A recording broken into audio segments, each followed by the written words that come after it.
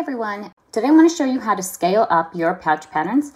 This will work for the Pythagorean pouch or the Logie pouch and also other PDF patterns that you have.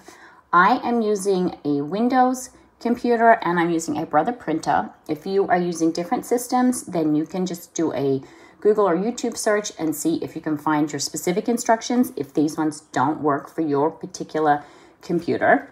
I am using Adobe as my PDF reader.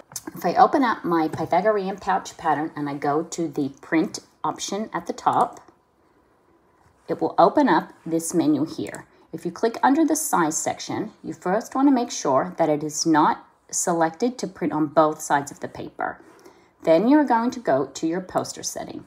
And when you're in your poster setting, you're going to change the tile scale to the percentage that you want and your overlap. I like to have my overlap at 0.05.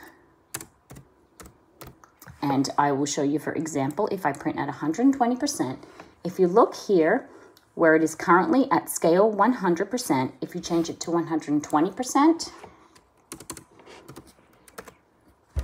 and then click over here, you can see that it just increased in size. And when we print that out, it will be 120% of the original size. Now that will be all of the pieces of the pattern. And it still says it's printing one page because it's one page of the PDF as opposed to one page through your printer.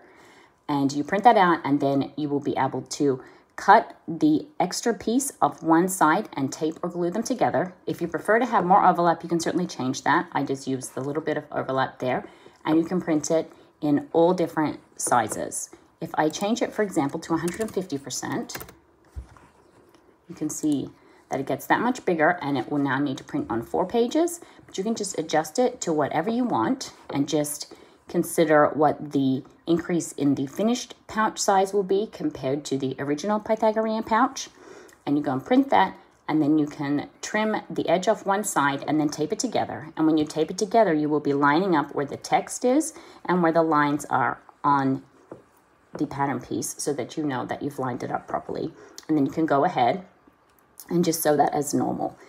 The scale is consistent across the different pattern pieces, so you shouldn't have to make any other adjustments except for the zipper length that you were using. You're going to want to use a zipper length that starts the same width as your exterior pattern piece, and when you have finished turning the edge and turning the open end and adding your tab, you want it to be a total of 1.5 inches shorter than your exterior piece.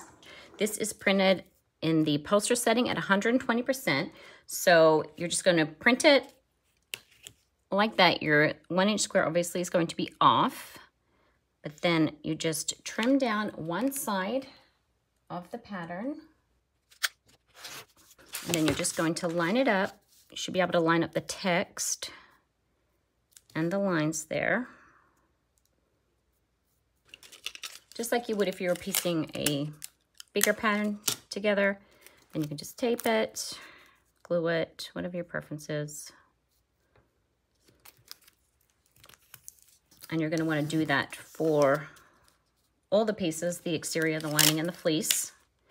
And then when you do your zipper, you're just going to do it, whatever the percentage that you did, you're going to do it 1.5 inches less will be your finished zipper size, 1.5 inches less than this width of the pouch. So for this one, for example, it's almost 9.5 inches. So I would have a finished zipper length of 8 inches. So I would probably start with 9.5 or 10, so that when you turn the ends and then add the tab, you end up with that finished zipper size. And then you just can sew it as is. The proportions will all be the same because it's just a very basic pouch. So you can increase it to whatever you want, tape it together, and the zipper length is the only thing that you would have to adjust, and you can still use the same seam allowance. And then you can make your Pythagorean pouch in whatever size you want. Hope that helps. Thanks, everyone.